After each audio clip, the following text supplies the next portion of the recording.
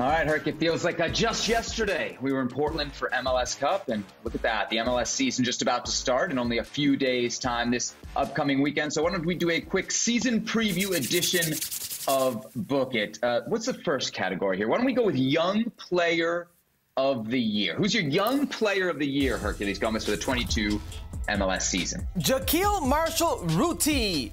Look at my man, the 17-year-old from Brampton, Ontario, the $20 million man. Why do I say the right back is a $20 million man? My man, Toronto FC has already put a $20 million evaluation on this player. Right back, right wing back, European exposure, I should say, scouts all over him. The Guardian has featured him. Now, check this out. Under Bob Bradley, who knows a thing or two about giving teenagers a chance to excel and shine. We talked to Marcus Beasley, we talked Josie Altidore, and in his time, yes, Juan Agudelo with the U.S. men's national team. So look at this signing right here, or I shouldn't say signing, look at this potential European signing, and I think he's going to do big things this year. The slate is open for him to start with Bob Bradley and Toronto FC. Yeah, a couple of days ago, I think I was asking you about Toronto FC's academy. Did they have anybody? This kid's getting a lot of buzz right now. I'm going to go with a little bit more obvious pick, I think, because we know what his brother can do. I'm going to go Paxton Aronson of the Philadelphia Union. Now, a lot of this is based on what Brendan Aronson has done in his time, but let's look at the trajectory, right? This will be his third kind of full professional season. He had a season in the USL. I think he had 12, 13 games last year, a couple goals. If you look at Brendan Aronson's progression, and we think the two will be similar, Paxton could have that breakout season either in 2022 or in 2023. I think it comes a season earlier because, let's be honest, the Philadelphia Union are going to play this kid. So I'm really excited about the future for Paxton Aronson. He's my bet for Young Player of the Year, and I don't think you can make a bad bet knowing what his brother is. Jonathan Tannenwald, our good friend of the Philly Inquirer, says that many rate him higher than his brother Brendan at that age. All right, let's go to our next topic here, most valuable player. These are the six that we've chosen for you to choose from. Herc, who are you going with? Give me Albert Rusnak. Give me my man, Albert Rusnak. Where's he going to play? He's not going to play anymore with Real Salt Lake. He's going to a team that generally gets to the show, that generally does well in Major League Soccer. The playmaker is now going to have around him Nicolas Lodeiro, Jordan Morris, Raul Ruiz, Christian Roldan. Oh, yeah. And he doesn't do so bad himself. Benefiting from those around him, my man's going to have a monster season. I just see Albert Rusnak being this year's MVP. I do follow you on Twitter, and earlier today you were telling people to bet their mortgage on Raul Ruiz to be the Golden Boot in Major League Soccer. I said it was a good bet. If he wins the Golden Boot, the scorer is going to get the MVP. But I like Albert Rusnak. It's a fair prediction. I'm going way off the board with mine, really reaching and kind of out on the edge of the limb. Juan Javier Chicharito Hernandez. Now, I think he would have had a decent shot at MVP or at least MVP consideration last year. The only thing that happened is that rut, you know, that maybe 3-month spell, late spring into the summer when he didn't play. If you look at the actual productivity of this player, 17 goals in 21 games. Or can you imagine what his number would be if he gets to 30 or 32 appearances? Dude, I think he's very, very likely to get over 20, and I think he might have a sniff at 25. I don't know what the Galaxy will be, but I do think that Chicharito will have a monster season. And you know, if he's in LA and scoring goals, he's in the MVP discussion, probably a finalist. He was out of the discussion last season because they weren't a playoff team. They'll be a playoff team this year, and I agree with you. If he stays healthy, that's the biggest if, he's going to be productive. Let's go from the best to the worst. Wooden Spoon. Who do you think will be the worst team, Hercules, in Major League Soccer? For this, can we go with my friend, the head coach of Charlotte FC, Miguel Ángel Ramírez, please? I want Miguel Ángel Ramírez, please.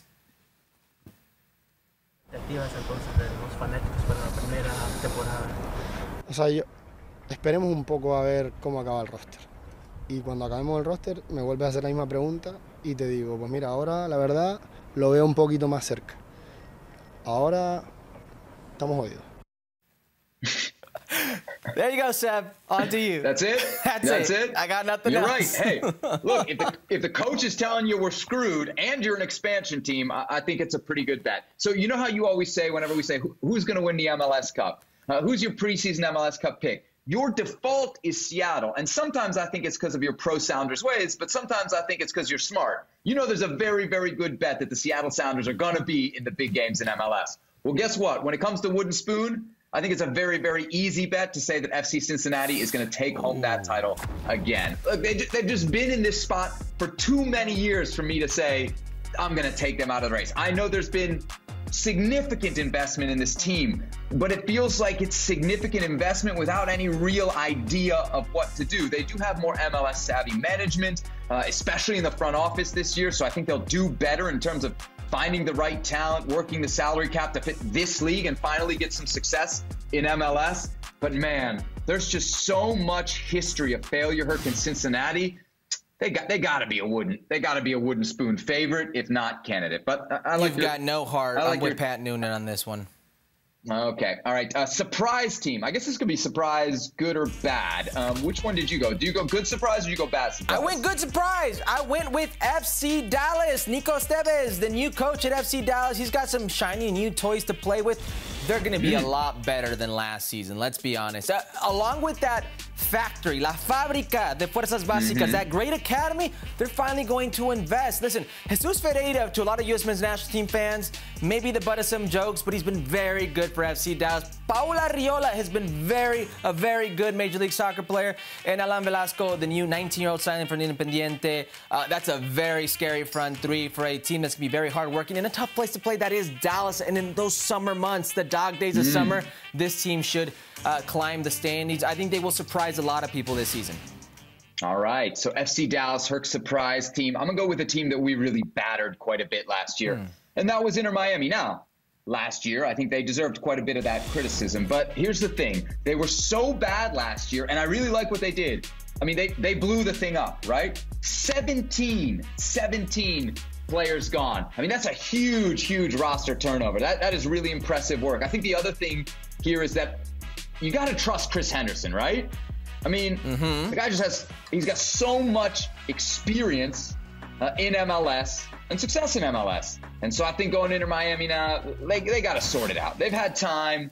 It's got to be now. They're going to be a surprise team. They're going to sneak in the playoffs.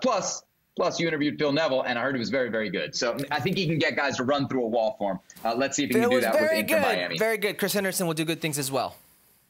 MLS Cup, Herc. Let's put our money where our mouth is. Who do you think will be MLS Cup champion? Let me shock the world when I say the Seattle Sounders are your 2022 MLS Cup champions. This is easy for me, Seb. Law of probabilities. The last 6 years, they've made 4 finals. They've won 2 of them.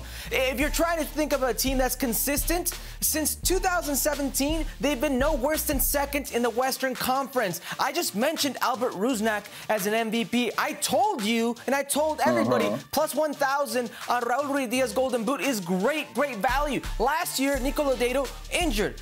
Jordan Morris injured. They're back and healthy. This is also the best defensive team last year in Major League Soccer. Oh, by the way, Brian Schmetzer still coaches this team, and they still play in Major League Soccer. So what do we know to be true? They get to the final. They win finals. All right. Seattle is a team that I think is a pretty safe bet. What about Atlanta United? That's where I'm going to go for MLS Cup. Now, I think I said this sometime back in like October, November, when they were starting to roll right before the playoffs, and they were starting to make some of these big signings. I said, I'm going to put Atlanta as my way too early 2022 MLS Cup prediction. So I think I'm going to stick with it. I like what Atlanta United is doing. I like what they're building. And I have a lot of faith in Gonzalo Pineda. I remember us being up in Seattle during the Western Conference Final back in the day. And he was talking about how he was game planning with you in an interview for LAFC and Carlos Vela. And so I just have so much respect for the footballing mind of Pineda that I think he is really, now given the time, going to find something special with this Atlanta United team. And you know what? MLS needs Atlanta United. MLS needs Atlanta United. All right, where are we going next? Bold prediction, something we do quite a bit on this show. Bold prediction of the year. Herc, what is your bold prediction for 2022? Jordi Alexander Mihailovic will score double-digit goals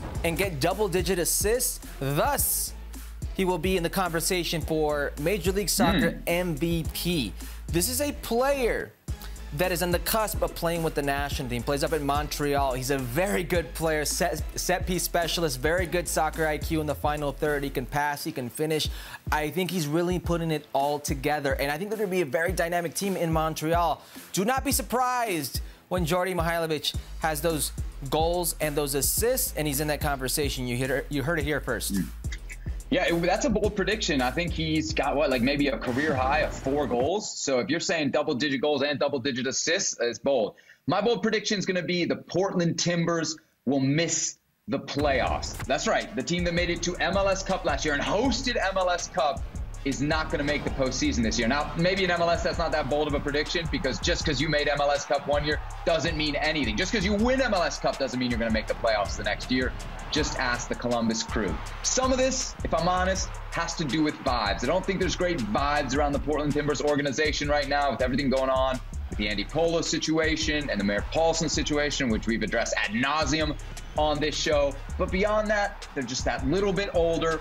And I think there's got to be some type of hangover from losing an MLS Cup final at home and all the kind of wear, both physically and emotionally, that would have taken on this Timbers team. The one bit of faith I got in Portland, Giovanni Savarese. If anybody can kind of take a group that's under fire and sort things out, I do believe it's the Timbers manager.